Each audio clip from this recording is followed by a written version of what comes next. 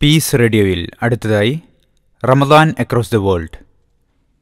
ഇന്നത്തെ Ramadan across the വേൾഡിൽ നമ്മോടൊപ്പം ചേരുന്നത് കുവൈറ്റിൽ നിന്നും സുധാകരൻ, ലക്ഷദ്വീപിൽ നിന്നും കുഞ്ഞിക്കോയ, ഹോളണ്ടിൽ നിന്നും മിഹിരിസ് നടുത്തടി. അസ്സലാമു അലൈക്കും വറഹ്മത്തുള്ളാഹി വബറകാത്ത്. അൽഹംദുലില്ലാഹി റബ്ബിൽ ആലമീൻ വസ്സലാത്തു വസ്സലാമു അലാ റസൂലിഹിൽ അമീൻ വഅലാ ആലിഹി വസഹ്ബിഹി അജ്മഈൻ. അമ്മാ ബഅദ്. പീസ് റേഡിയോ ശ്രോതാക്കൾക്ക് റമദാൻ അക്രോസ് ദ വേൾഡിലേക്ക് സ്വാഗതം. ലോകത്തിൻ്റെ വ്യത്യസ്ത ഭാഗങ്ങളിലുള്ള പീസ് റേഡിയോ ശ്രോതാക്കളുടെ റമദാൻ വിശേഷങ്ങളിലൂടെയാണ് നമ്മൾ യാത്ര ചെയ്തത്. ആഫ്രിക്കൻ രാജ്യങ്ങളായ കോങ്കോയിലെയും ഉഗാണ്ടയിലെയുമെല്ലാം അതിശക്തമായ ചൂട് അനുഭവിക്കുമ്പോൾ തന്നെ അവർ അനുഭവിക്കുന്ന റമദാനിൻ്റെ സൗന്ദര്യം കഴിഞ്ഞ എപ്പിസോഡുകളിൽ നമ്മൾ കേട്ടു. അതുപോലെ നോർവേയിലെ വളരെ രസകരമായ നോമ്പിൻ്റെ വിശേഷങ്ങളെക്കുറിച്ചും നമ്മൾ മനസ്സിലാക്കി. ഈ എപ്പിസോഡിൽ ആദ്യമായി പേർഷ്യൻ ഉൾക്കടലിൻ്റെ തീരത്തുള്ള ഒരു ചെറിയ ജനാധിപത്യ രാജഭരണ രാജ്യമാണ് കുവൈത്ത്. കുവൈത്ത് എന്ന് കേൾക്കുമ്പോൾ തന്നെ നമ്മുടെയൊക്കെ മനസ്സിലേക്ക് വരുന്നത് പെട്രോളിയമാണ്. പെട്രോളിയം നിക്ഷേപത്താൽ സമ്പന്നമാണ് കുവൈത്ത്. കുവൈത്തിൻ്റെ തെക്ക് ഭാഗം ഇറാഖും വടക്ക് ഭാഗം സൗദി അറേബ്യയുമാണ്. കടൽ തീരത്തെ കോട്ട എന്ന അർത്ഥം വരുന്ന അൽഖൂത്ത് എന്ന അറബി വാക്കിൽ നിന്നാണ് കുവൈത്ത് എന്ന പേര് ലഭിച്ചത്. ചൂടുകാലത്ത് ഉയർന്ന താപനിലയും തണുപ്പുകാലത്ത് അതിശക്തമായ തണുപ്പും അനുഭവപ്പെടുന്ന രാജ്യമാണ് കുവൈത്ത്. 2011 ലോകത്തിലെ തന്നെ ഏറ്റവും കൂടിയ താപനിലകൾ ഇവിടെ രേഖപ്പെടുത്തിയിട്ടുണ്ട്. 53 ഡിഗ്രി സെൽഷ്യസിലധികം ചൂട് 2011 കുവൈത്തിൽ അനുഭവപ്പെട്ടിട്ടുണ്ട്. കുവൈത്തിൽ നിന്നുള്ള സഹോദരൻ സുധാകരൻ അദ്ദേഹത്തിൻ്റെ റമദാൻ കാല വിശേഷങ്ങൾ നമ്മളുമായി പങ്കുവെക്കുകയാണ്. അദ്ദേഹം കേരളത്തിൽ കാസർഗോഡ് ജില്ലയിലെ തൃക്കരിപ്പൂർ സ്വദേശിയാണ്. വർഷങ്ങളായി കുവൈത്തിൽ കുക്കായി ജോലി ചെയ്യുന്ന സുധാകരൻ്റെ വാക്കുകളിലേക്ക്. പ്രിയപ്പെട്ട സഹോദരന്മാരെ, സഹോദരിമാരെ, എൻ്റെ ഈ ശബ്ദം കേൾക്കുന്ന നല്ലവരായ സ്നേഹനിധികളായ എല്ലാവർക്കും നല്ലൊരു വരുന്ന ഈ ഒരു റംസാൻ ആശംസ എല്ലാവർക്കും നേരുന്നു. ഞാനൊരു ഇസ്ലാം വിശ്വാസിയല്ല. എൻ്റെ പേര് സുധാകരൻ എന്നാണ്. കാസർഗോഡ് തൃക്കരിപ്പൂർ ചന്തേരയാണ് എൻ്റെ വീട്. ഞാൻ കുക്കായിട്ടാണ് വർക്ക് ചെയ്യുന്നത്. കുവൈത്തി വീട്ടിലെ കുക്ക്. കുവൈത്തിൽ നിന്നാണ് ഞാൻ സംസാരിക്കുന്നത്, കുവൈത്ത് മിസ്രിഫിൽ നിന്ന്. ഞാൻ 15 വർഷമായിട്ട് കുക്കായിട്ട് ജോലി ചെയ്യുന്നു. എനിക്ക് ഒരുപാട് അനുഭവങ്ങൾ, നല്ല നല്ല അനുഭവങ്ങൾ റംസാനോടനുബന്ധിച്ച് അല്ലെങ്കിൽ നോമ്പോടനുബന്ധിച്ച് എനിക്കുണ്ടായിട്ടുണ്ട്. കാരണം ഞാൻ ഉണ്ടാക്കുന്ന ഭക്ഷണം, എൻ്റെ കൈകൊണ്ട് നിർമ്മിക്കുന്ന സൂപ്പ്, സുറുബ എന്ന് പറയപ്പെടും ഇവിടെ. വെജിറ്റബിൾ സുറുബ, അജസ് സുറുബ, അതുപോലെ തന്നെ മഷ്റൂം സുറുബ, ഇങ്ങനെയുള്ള സൂപ്പുകളാണ് ആദ്യം എല്ലാവരും നോമ്പ് തുറക്ക് ഇവിടെ ആദ്യം ഉപയോഗിക്കുന്നത്. കാരക്ക തിന്നു കഴിഞ്ഞാൽ ഒക്കെ മറ്റ് പല ഭക്ഷണങ്ങൾ, ഈ ഭക്ഷണങ്ങളൊക്കെ നിർമ്മിക്കാൻ അല്ലെങ്കിൽ എൻ്റെ കൈ കൊണ്ടുണ്ടാക്കുന്ന ഭക്ഷണങ്ങൾ പരിശുദ്ധ റംസാന് വേണ്ടിയിട്ട്, പരിശുദ്ധ നോമ്പിന് വേണ്ടിയിട്ട് നോമ്പ് നോറ്റ് ഞാൻ ഉണ്ടാക്കുന്ന ഭക്ഷണങ്ങൾ, അതിൻ്റെ ആ ഒരു പുണ്യകർമ്മം ചെയ്യുന്നവർ കഴിക്കുമ്പോൾ അതിലുണ്ടാകുന്ന സന്തോഷം ഞാനും കൂടി അനുഭവിക്കുന്നു. ഏകദേശം ഞാൻ ഇപ്പോഴും നിൽക്കുന്ന വീട്ടിൽ വന്നിട്ട് 10 വർഷമായി. നല്ല മനുഷ്യത്വവും മനുഷ്യസ്നേഹവും ഒക്കെ ഉള്ള നല്ലൊരു സ്പോൺസറായ ഒരു മാമയാണ് എനിക്കുള്ളത്. എനിക്ക് പരിപൂർണ സ്വാതന്ത്ര്യം തരുന്ന ഈ ഒരു വീട്, ഈ വീട്ടിലെ വരുമാനം കൊണ്ടാണ് ഞാൻ എൻ്റെ കുടുംബം കൊണ്ടുപോകുന്നത്. സ്നേഹനിധിയായ എൻ്റെ ഭാര്യയും മകനുമൊക്കെ ഇവിടെ നിന്ന് കിട്ടുന്ന ശമ്പളത്തിലാണ് അവർ കഴിഞ്ഞു വരുന്നത്. അപ്പോൾ അതിന് എനിക്ക് സാഹചര്യം ഒരുക്കുന്നത് കുവൈത്തിലുള്ള ഈ എൻ്റെ മേഡം എനിക്ക് തരുന്ന ജോലിയും. ഉപജീവന മാർഗം തേടിക്കൊണ്ട് കുവൈത്തിലേക്ക് വർഷങ്ങൾക്ക് മുമ്പ് പോവുകയും ഇപ്പോൾ അവിടെ ഒരു വീട്ടിൽ 10 വർഷത്തോളമായി കുക്കായി ജോലി ചെയ്യുകയും അവിടെയുള്ള വീട്ടുകാരുടെ വളരെ സ്നേഹസമ്പൂർണമായ പെരുമാറ്റവും അതോടൊപ്പം തന്നെ അവിടെ നിന്ന് ലഭിക്കുന്ന വരുമാനം കൊണ്ടാണ് താനും തൻ്റെ കുടുംബവും കഴിഞ്ഞു പോകുന്നത് എന്നുമാണ് വളരെ സന്തോഷത്തോടുകൂടി സുധാകരേട്ടൻ നമ്മളോട് പങ്കുവച്ചിട്ടുള്ളത്. ഇതുപോലെ തീർച്ചയായും പ്രവാസി സഹോദരങ്ങൾക്ക് തങ്ങളുടെ വരുമാനമാർഗം ഒരുക്കിത്തരുന്ന ഇത്തരത്തിലുള്ള ഗൾഫ് രാഷ്ട്രങ്ങൾ, ആ രാഷ്ട്രങ്ങളിലെ അവിടെയുള്ള സഹോദരങ്ങൾ അവരോട് തീർച്ചയായും ഇതുപോലെയുള്ള കടപ്പാടുകൾ രേഖപ്പെടുത്തുവാനുണ്ടാകും. നമ്മൾ വീണ്ടും സുധാകരൻ്റെ വാക്കുകളിലേക്ക് തിരികെ പോകുന്നു. നോമ്പിന് നമ്മൾ ഇസ്ലാമിനെ പറ്റി ഒരുപാട് ഞാൻ പഠിച്ചിരുന്നു. ഇസ്ലാമിൻ്റെ ഒരു കോൺഫറൻസ് പങ്കെടുത്ത് 1ാം സ്ഥാനം നേടിയിരുന്നു. പ്രവാചകൻ വിമോചകൻ എന്നൊരു ക്യാമ്പയിനിൽ മുസ്ലിങ്ങൾക്കായ ഒരു പരിപാടിയിൽ ഞാൻ 1ാം സമ്മാനം നേടിയിരുന്നു. അതുകൊണ്ട് പരിശുദ്ധ ഖുർആനെ പറ്റിയിട്ടും അതുപോലെ തന്നെ നോമ്പിനെ പറ്റിയിട്ടും ഇപ്പോൾ നമ്മുടെ പ്രിയ കണ്ണിലെ കൺമണിയായ അല്ലെങ്കിൽ നമ്മുടെ ഹൃദയത്തിൻ്റെ തുടിപ്പായ റസൂലിനെ പറ്റിയൊക്കെ ഒരുപാട് കേട്ടറിയാനും ഒക്കെ കഴിഞ്ഞു. പരിശുദ്ധ നമ്മുടെയൊക്കെ സർവശക്തനായ അള്ളാഹുവിൻ്റെ നിർദ്ദേശമനുസരിച്ച് ആ റസൂൽ കൈക്കൊണ്ട നിർദ്ദേശങ്ങൾ പാലിക്കുന്നു എല്ലാ മുസ്ലിം സഹോദരന്മാരും. പരിശുദ്ധമായ നോമ്പ് നോൽക്കുന്നു. രാവിലെ മുതലേ ഭക്ഷണങ്ങൾ ത്യജിച്ച് ബാങ്ക് കൊടുക്കുമ്പോൾ, വൈകുന്നേരം ബാങ്ക് കൊടുക്കുമ്പോൾ ഭക്ഷണം കഴിക്കുന്നു. ഇത്തരം ആ ഒരു പുണ്യകർമ്മം ചെയ്യാൻ വേണ്ടി കഴിയാവുന്ന എല്ലാവരെയും ഞാൻ അഭിനന്ദിക്കുന്നു. തീർച്ചയായിട്ടും നല്ല ഒരു സ്നേഹത്തിൻ്റെ, ആ ഒരു ത്യാഗത്തിൻ്റെ ആ ഒരു പരിണിത ഫലം അനുഭവിക്കുന്ന എല്ലാവർക്കും സർവശക്തൻ്റെ അനുഗ്രഹമുണ്ടാവട്ടെ. നന്മ നിറഞ്ഞ ഈ ഒരു പ്രവർത്തനത്തിൽ, ആ നോമ്പിന് ഞാൻ വീണ്ടും പറയുന്നു, എന്താണെന്ന് വെച്ചാൽ ഭക്ഷണം ഉണ്ടാക്കാൻ ഞാൻ എന്നാൽ കൊണ്ട് കഴിയുന്നതിൽ ഞാൻ അഭിമാനിക്കുന്നു. സുധാകരേട്ടൻ്റെ സംസാരത്തിൽ നിന്ന് നമുക്ക് മനസ്സിലാകുന്നത് നോമ്പ് തുറക്കാൻ വിഭവങ്ങൾ ഒരുക്കുന്നതിലും ആവശ്യമായ കാര്യങ്ങളെല്ലാം ചെയ്തു കൊടുക്കുന്നതിലുമുള്ള ഒരു സംതൃപ്തിയും സന്തോഷവുമാണ്. വളരെ നന്മ നിറഞ്ഞ ഒരു മനസ്സ് അദ്ദേഹത്തിൻ്റെ വാക്കുകളിൽ നമുക്ക് വായിച്ചെടുക്കാൻ സാധിക്കും. ഇന്ന് പരസ്പരം അകലാൻ ശ്രമിക്കുന്ന, പരസ്പരം തമ്മിലടിക്കുന്ന ജാതിയുടെയും മതത്തിൻ്റെയും പേരിലൊക്കെ പരസ്പരം കലഹിക്കുന്ന ഒരു കാലഘട്ടത്തിൽ മനുഷ്യ സൗഹാർദ്ദത്തിൻ്റെ ഇത്തരം മാതൃകകൾ നമുക്കിടയിൽ നിന്നും വളർന്നു വരേണ്ടതുണ്ട്. തൻ്റെ ജോലി തിരക്കുകൾക്കിടയിലും പീസ് റേഡിയോ ശ്രവിക്കുകയും അദ്ദേഹത്തിൻ്റെ അനുഭവം നമ്മളുമായി പങ്കുവെക്കുകയും ചെയ്ത സുധാകരേട്ടന് കൃതജ്ഞത അറിയിക്കുകയാണ്. റമദാനിൻ്റെ വിശേഷങ്ങൾ നമ്മളുമായി പങ്കുവച്ചു. തീർത്തും വ്യത്യസ്തങ്ങളായ ഭൂപ്രദേശങ്ങളിൽ നിന്നും അവിടങ്ങളിലുള്ള പ്രത്യേക സാഹചര്യങ്ങളിൽ നിന്നുകൊണ്ട് റമദാനിൻ്റെ വിശേഷങ്ങൾ നമ്മുടെ സഹോദരങ്ങൾ നമ്മളുമായി പങ്കുവെക്കുകയാണ്. ഭൂപ്രദേശങ്ങളുടെ വൈവിധ്യങ്ങൾ തീർത്ത കാലാവസ്ഥാ വ്യത്യാസങ്ങൾ, ആ കാലാവസ്ഥയുടെ പ്രത്യേകതകൾക്കിടയിൽ നിന്നുകൊണ്ട് നോമ്പിനെ സ്വീകരിക്കുമ്പോൾ ഉണ്ടാകുന്ന നമ്മുടെ നാട്ടിൽ നിന്നും വ്യത്യസ്തമായ അവസ്ഥകൾ, പകൽ രാത്രി സമയ വ്യത്യാസങ്ങൾ, അതുപോലെ തന്നെ ആരാധനാ സൗകര്യങ്ങളിലുള്ള വ്യത്യാസങ്ങൾ എല്ലാം നമ്മുടെ സഹോദരങ്ങൾ നമ്മളുമായി പങ്കുവച്ചു. അതുപോലെ തന്നെ തൻ്റെ ജോലി, ഒരു കുക്ക് എന്ന രൂപത്തിൽ തൻ്റെ ജോലി നിർവഹിക്കുന്ന സുധാകരേട്ടൻ താൻ ഭക്ഷണം വെച്ചു കൊടുത്തുകൊണ്ട് നോമ്പ് തുറപ്പിക്കുന്ന സഹോദരങ്ങൾ, അതുപോലെ തന്നെ തൻ്റെ ജോലിയായ ഒരു കുക്ക് എന്ന രൂപത്തിൽ തൻ്റെ സഹോദരങ്ങൾക്ക് നോമ്പ് തുറക്കുവാനുള്ള വിഭവങ്ങൾ പാചകം ചെയ്തു കൊടുക്കുന്ന സുധാകരേട്ടൻ ആ സമയത്ത് അവർ അനുഭവിക്കുന്ന സന്തോഷം അത് തൻ്റെ കൂടി സന്തോഷമായി രേഖപ്പെടുത്തുകയും അതിലുള്ള ആനന്ദം അദ്ദേഹം നമ്മോട് പങ്കുവെക്കുകയുമുണ്ടായി. ഇതുപോലെ തീർത്തും വ്യത്യസ്തമായ അനുഭവങ്ങളിലൂടെ ഈ റമദാൻ അക്രോസ് ദി വേൾഡ് എന്ന പ്രോഗ്രാം തുടരുകയാണ്.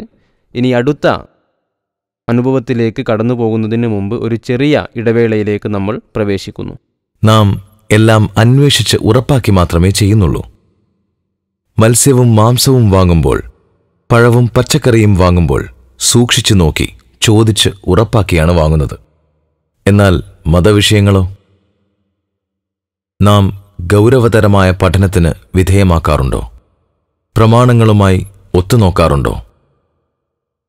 നമ്മുടെ സംശയങ്ങൾ, ആശങ്കകൾ, ചോദ്യങ്ങൾ പ്രാമാണിക വിശകലനങ്ങൾക്ക് വിധേയമാക്കാൻ പീസ് റേഡിയോ ഒരുക്കുന്ന സംരംഭം അൽ ഇജാബ സംശയ നിവാരണം.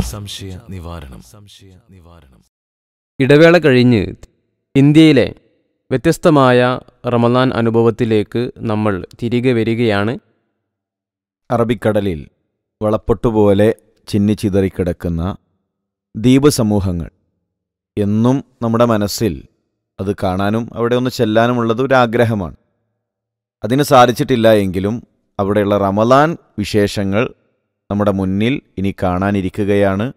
റമദാൻ വിശേഷങ്ങൾ അവിടെയുള്ള സഹോദരൻ കുഞ്ഞിക്കോയ നമ്മളുമായി പങ്കുവെക്കുന്നു. വളരെ വിചിത്രമായിട്ടുള്ള, വളരെ വ്യത്യസ്തമായിട്ടുള്ള റമദാൻ അനുഭവങ്ങളാണ് ലക്ഷദ്വീപിൽ നമുക്ക് കാണാൻ സാധിക്കുന്നത്. അറബിക്കടലിൽ അങ്ങിങ്ങായി കിടക്കുന്ന കൊച്ചു ദ്വീപ് സമൂഹമായ ലക്ഷദ്വീപുകളിൽ റമദാൻ മാസപ്പിറവി കാണുന്നതിനനുസരിച്ചാണ് നോമ്പ് ആരംഭിക്കുക. അടുത്ത ദ്വീപിൽ കണ്ടാൽ മറ്റൊരു ദ്വീപിൽ നോമ്പ് തുടങ്ങുകയില്ല. സലഫി ആദർശങ്ങൾ പാലിക്കുന്ന കൊച്ചു സംഘങ്ങൾ മാത്രമാണ് കേരളക്കരയിലെ കാഴ്ചക്കനുസരിച്ചും നോമ്പ് തുടങ്ങുന്നത്.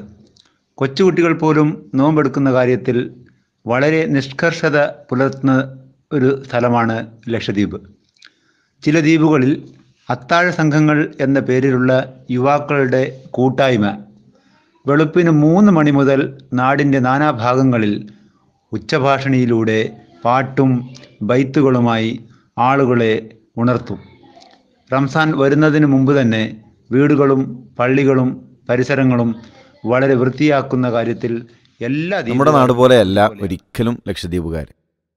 അവർ റമദാനിനെ സ്വീകരിക്കുന്നത് തന്നെ വളരെ വ്യത്യസ്തമായിട്ടാണ്. റമദാൻ വരുന്നതിന് മുമ്പ് തന്നെ ചെറിയ ചെറിയ ടെൻറ്റുകളൊക്കെ തയ്യാറാക്കി വെക്കും. റമദാനിൻ്റെ രാത്രി പൊതുവേ ദ്വീപുകാർ ഉറങ്ങാറില്ല. അവർ രാത്രി സമയങ്ങൾ ഉണർന്നിരിക്കുകയാണ് പൊതുവേ റമദാനിൻ്റെ ദിവസങ്ങളിൽ നമുക്ക് കാണാൻ സാധിക്കുക. അതുപോലെ തന്നെ റമദാനിന് മുമ്പ് അവിടെയുള്ള പള്ളികളും മദ്രസകളുമൊക്കെ തോരണങ്ങൾ തൂക്കി അലങ്കരിച്ച് റമദാനിനെ സ്വീകരിക്കുന്ന ഒരു കാഴ്ചയും ലക്ഷദ്വീപുകളിൽ നമുക്ക് കാണാൻ കഴിയും. ഇനി മിനിക്കോയ് ദ്വീപിലെ നോമ്പിൻ്റെ അനുഭവങ്ങളുമായാണ് കുഞ്ഞിക്കോയക്ക തൻ്റെ സംസാരം തുടരുന്നത്. മിനിക്കോയ് ദ്വീപ് മറ്റു ദ്വീപുകളിൽ നിന്ന് വ്യത്യസ്തമായി ഭാഷയിൽ ചെറിയൊരു വ്യത്യാസമുണ്ട്. മറ്റു ദ്വീപുകാരുടെ സംസാരമല്ല, മാലി ഭാഷയാണ് മിനിക്കോയ്ക്കാർ സംസാരിക്കാറുള്ളത്. അതുപോലെ തന്നെ അവരുടെ വസ്ത്രധാരണയും അതിലും ഒരു വ്യത്യാസമുണ്ട്. സ്ത്രീകൾ നമ്മുടെ നാട്ടിലെ പർദ്ദ രൂപത്തിലുള്ള ഒരു വസ്ത്രം, അതിൻ്റെ നടുവിലൊരു ബെൽറ്റൊക്കെ കെട്ടി ആ രൂപത്തിലുള്ള സ്ത്രീകൾക്കൊരു വ്യത്യസ്തമായ വസ്ത്രം തന്നെ മിനിക്കോയ് ദ്വീപിലുണ്ട്. അതുപോലെ തന്നെ ഒരൊറ്റ ജാറവും ഇല്ലാത്ത ദ്വീപ് കൂടിയാണ് മിനിക്കോയ്. അവിടെ ഖുറാഫാത്തും ഷിർക്കൻ വിശ്വാസങ്ങളുമൊന്നും ഇല്ല. അതുപോലെ ഒരു ഗോത്ര സംസ്കാരമാണ് മിനിക്കോയിൽ. വ്യത്യസ്തങ്ങളായ ഗോത്രങ്ങളുണ്ടായിരിക്കും. ഇനി ആളുകൾ കപ്പലിൽ അവിടെ എത്തിയാൽ ഓരോ ആളുകളെ സ്വീകരിക്കാൻ അവരുടെ ഗോത്രക്കാർ വന്ന് സ്വന്തം ഗോത്രത്തിൻ്റെ തോണിയിലാണ് അവർ നാട്ടിലേക്ക് വരിക. മറ്റു ഗോത്രക്കാരെ അവരുടെ തോണിയിൽ കയറ്റുകയില്ല. അങ്ങനെ ഒരു ഗോത്ര സംസ്കാരമുള്ള നാടുകൂടിയാണ് മിനിക്കോയ്. മിനിക്കോയിലെ റമദാൻ വിശേഷങ്ങളാണ് ഇനി പറയുന്നത്. മിനിക്കോയ് ദ്വീപിൽ നോമ്പുതുറ വളരെ വിഭവസമൃദ്ധമായിട്ടാണ്. ധാരാളം അപ്പത്തരങ്ങൾ, ഇളനീർ വിഭവങ്ങൾ, മത്സ്യ വിഭവങ്ങൾ തുടങ്ങിയവയാണ് ഏറെയും. നോമ്പ് തുറക്കാൻ ഇളനീർ ദ്വീപുകാരുടെ മുഖ്യമായ ഒരു പാനീയമാണ്. സലഫി മസ്ജിദുകളിൽ മാത്രമാണ് 11 റക്അത്ത് തറാവീഹ് നമസ്കരിക്കുക. മറ്റു പള്ളികളിൽ 23 റക്അത്ത് അരമണിക്കൂറിനുള്ളിൽ തീർക്കും. നമസ്കാരം ഈ പള്ളികളിൽ ദീർഘിച്ചാൽ ആളുകളുടെ ഹാജരും കുറയും.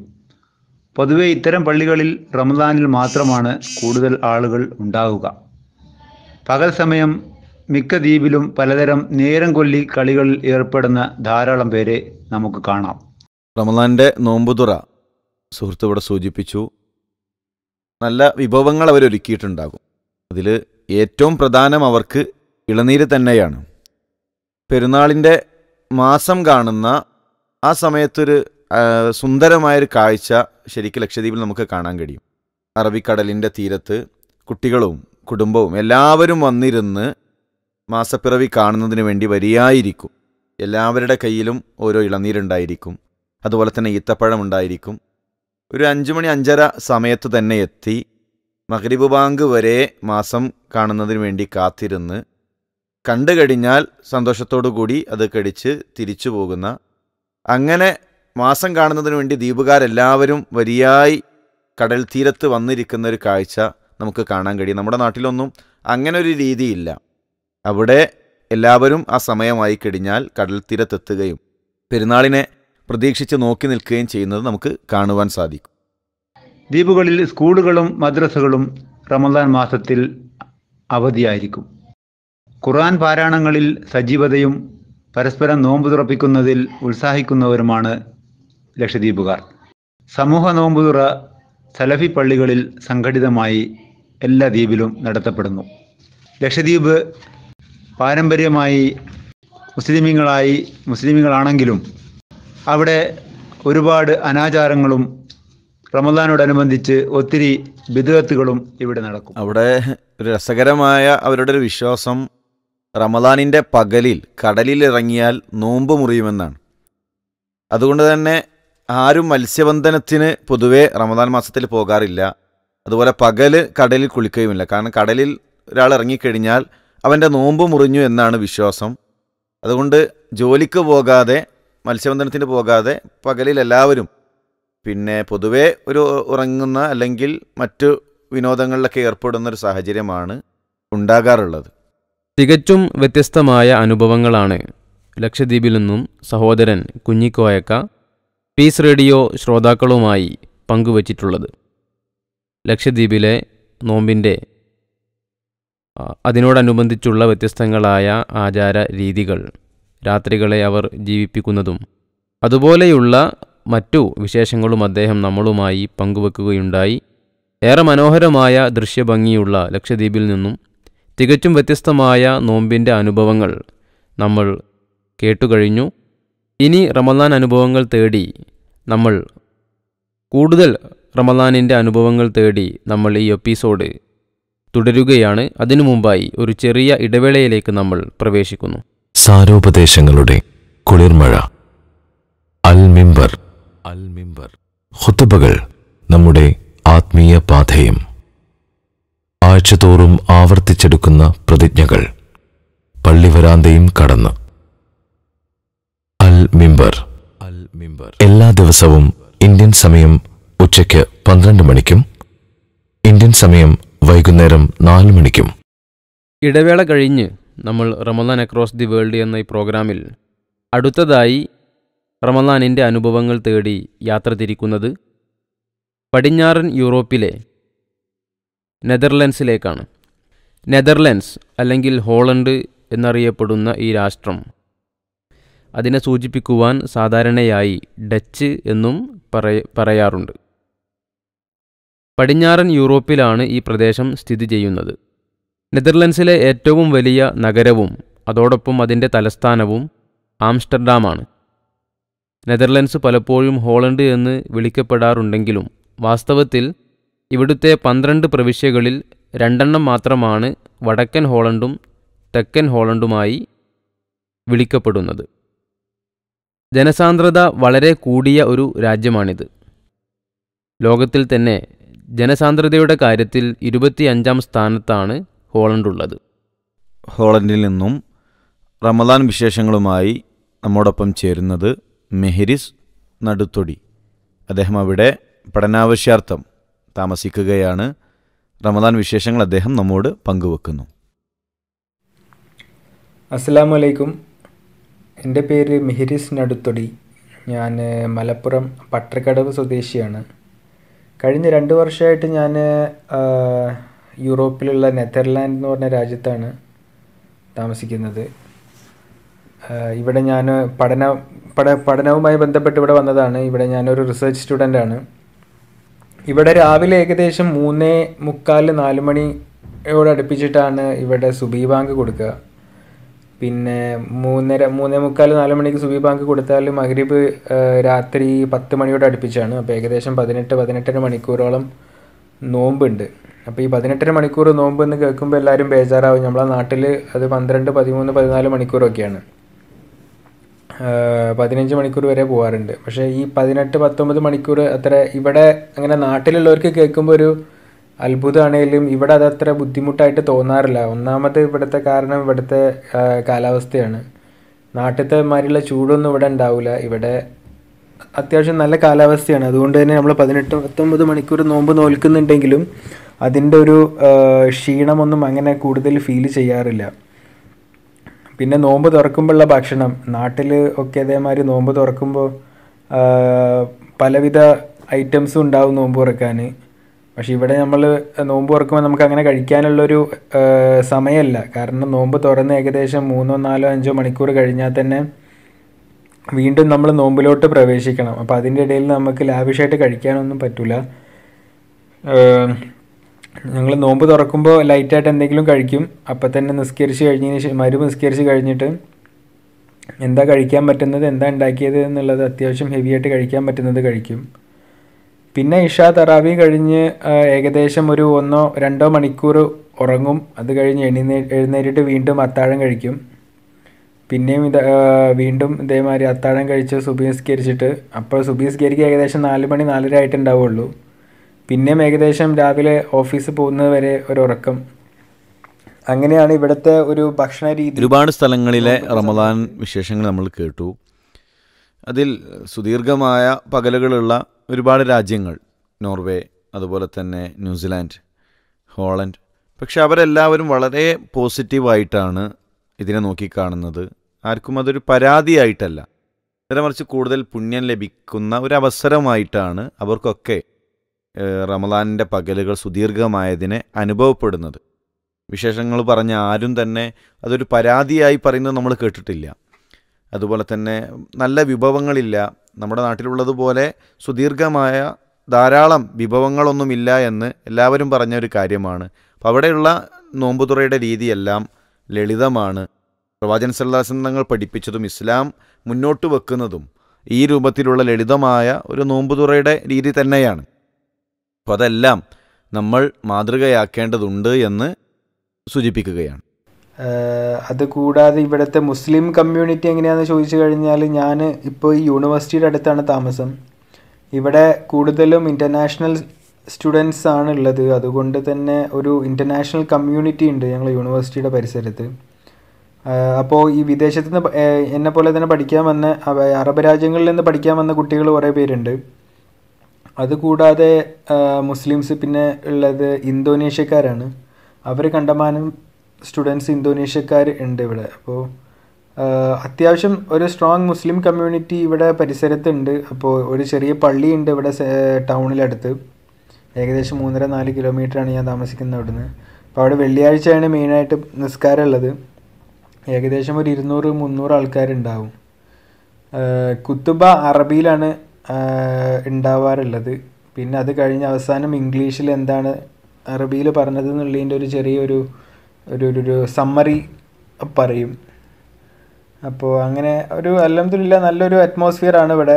പഠന കാര്യങ്ങളും അതേമാതിരി നമുക്ക് നിസ്കാരവും കാര്യങ്ങളൊക്കെ അതുപോലെ കൊണ്ടുപോകാനും പറ്റും. അതുപോലെ ഭക്ഷണത്തിൻ്റെ കാര്യങ്ങൾക്കാണെങ്കിലും ഈ തുർക്കികളെ ഹലാലായിട്ട് നമുക്ക് കോഴിയും ഇറച്ചിയൊക്കെ എല്ലാം കിട്ടും ചെയ്യും. അപ്പോൾ അൽഹംദുലില്ലാഹ് വലിയ ബുദ്ധിമുട്ടൊന്നും ഇല്ലാത്ത ഒരു അന്തരീക്ഷമാണ് ഇവിടെ. പിന്നെ വളരെ ഫ്രണ്ട്ലി ആയിട്ടുള്ള ഒരു എന്താ വെച്ചാൽ ഇസ്ലാമോഫോബിയ എന്നൊക്കെ പറഞ്ഞ ആൾക്കാരെ പേടിപ്പിക്കുമെങ്കിലും അങ്ങനത്തെ ഒന്നും എനിക്കിതുവരെ ഇവിടെ അനുഭവപ്പെടേണ്ടി വന്നിട്ടില്ല. വളരെ നല്ല അറ്റ്മോസ്ഫിയറാണ്. പുറത്തുനിന്നുള്ള ആൾക്കാർക്ക് നമ്മളോടുള്ള സമീപനമാണേലും, നമ്മൾ ഫോറിൻ സ്റ്റുഡൻസ് ആണെങ്കിലും നമ്മളോടുള്ള സമീപനമൊക്കെ വളരെ നല്ലതാണ്. അപ്പോൾ അതൊക്കെയാണ് ഇവിടുത്തെ വിശേഷം. എല്ലാവർക്കും നല്ലൊരു റമദാൻ മാസം നേരുന്നു. ഇൻഷാ അല്ലാഹ്.